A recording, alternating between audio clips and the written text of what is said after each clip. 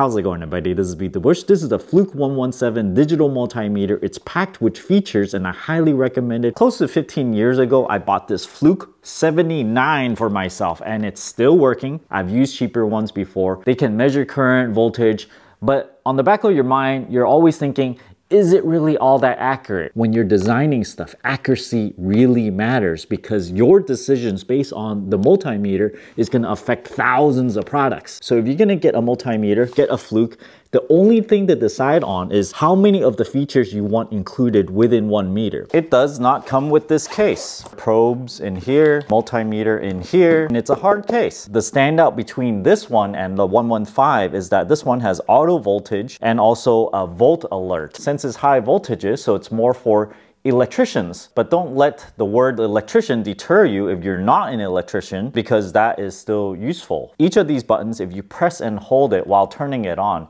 you get into a special mode. Press and hold this one, meaning it won't automatically power off for you. Press and hold the min-max, and then you get to turn off the beep. Even if I tap them together, no beep. But if I turn it off, turn it back to the beeping, now it beeps again. Press and hold the hold button, turn it on, and you can see the entire LCD light up. Press and hold the light button and then turn it on, and then it won't auto off your light. The light is off right now. Let me turn it on. Super handy if you're working in dark areas. If you want to probe around on a circuit board and not have your metal probe touch other things and short it out. You put this on when there is danger of shorting things out. Let's use the AC function and measure the voltage. 121 volts. This is true RMS, meaning it does a root mean square operation on the AC waveform. If you measure the peak to peak of this AC waveform, it's actually over 120 volts. So this is the RMS value. Then just change it to hertz. We got 60 hertz. Let's measure a battery, 1.479. This is probably the most often used function. Depending on the electronics, they can use them all the way down to like 1.0 volts. We can do DC millivolts overloaded. This is when you have very low AC or DC voltages. So let's measure that.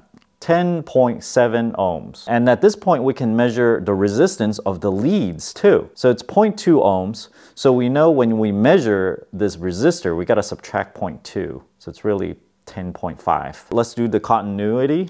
If it's electrically connected, it will beep. But if it's a very low resistance, it also beeps. Let's do the diode. You gotta make sure it's the right direction. The marking is the negative side. 4 voltage here is 0.57. It's sending a bias current through there to generate this voltage. Let's check out the capacitance. This is a 10 microfarad capacitor. So it says 11 microfarad. I'm adding capacitance to it through my fingers. So let me not touch the leads. I'm getting 10.6. We got AC current and AC frequency. That's going to be pretty rare to use. And then we got the AC current. You got to move the positive plug to the A on this side so that it runs through the current loop internally in the meter. If I measure the battery, it likely won't be over 10 amps. So I can probably just do it without any resistor.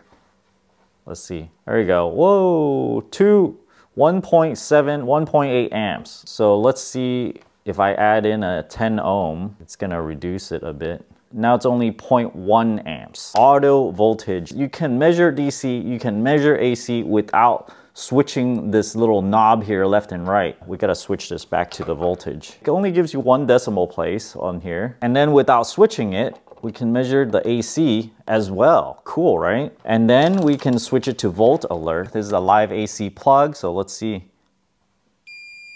If you're within like 6 inches, I'd say. The volt alert is over here, not the probe. See, the probes can get really close. It's not beeping until you bring the multimeter close to it. There is a fuse inside this multimeter. If you ever go over 10 amps, it will break. And these fuses are quite expensive, around $5 or $6 each. Have an idea that it's not over 10 amps. To check to see if the fuse is broken, change it to the resistance and you bring your red lead and touch it over here. And if the fuse is not broken, it'll show you a low resistance reading, like 0.2. Alternatively, you can use the continuity checker and touch it here and it'll beep. Pull it out of this rubber thing. It gives it some protection when you drop it. It uses 9-volt batteries. The battery is stored right here.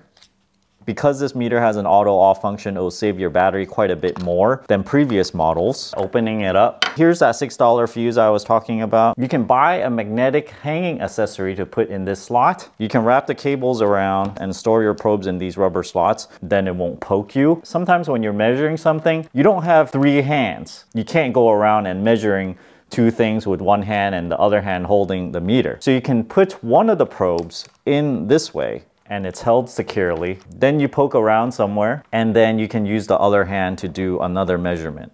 Personally, I like to store my cables the long way because you wrap it around less. It looks like it only needs to be about 3 inches longer so that you can fit it snugly right here and everything will be held in place. The hertz here can actually detect frequencies over 60 hertz. We got 254 hertz. Let's do 10 kilohertz. Wow, it does that. Can do 1 megahertz? No. So this is a neat trick if you don't have an oscilloscope but you still want to measure the frequency. Just a really reliable tool to have. I highly recommend getting one. Check out my Amazon affiliate link down in the video description below. Thanks for watching. Until next time.